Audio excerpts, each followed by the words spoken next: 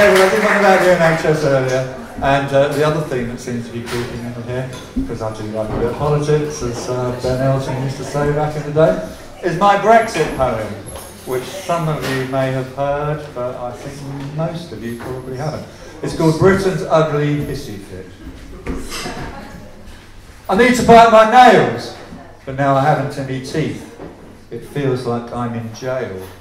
I want to tunnel underneath this swirling firmament of filth that seems to permeate our brains as we lay face down in the gutter, watching stars slip down the drain.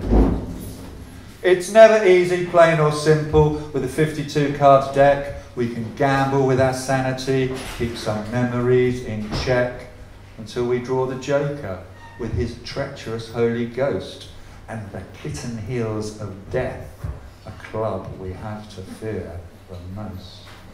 It's so difficult to quantify how much we have to lose in this underworld of vampires, and so the people choose their own self-medication to guide them through the pain, avoiding ugly forces now rising up again.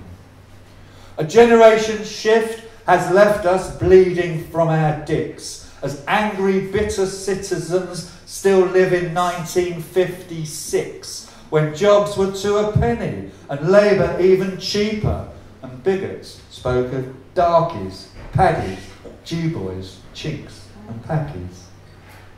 Is this really century 21, or have I merely dreamed it? Are the dispossessed so stupid? Don't they realise who's creamed it? Not the dedicated migrants who keep the public service turning, or the desperate refugees who flee homelands bombed and burning, not the Eastern Europeans who give more than they take out, or the Arab world, or Africa. This is not what it's about.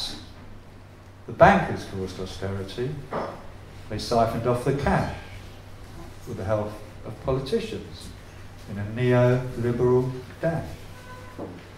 And so we're left in turmoil as the country goes to pot, sabotaged by hatred, shameful lies and lame, cheap shots.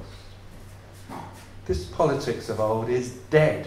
Power bases are imploding. The only rope that they have left is greedy fear and loathing.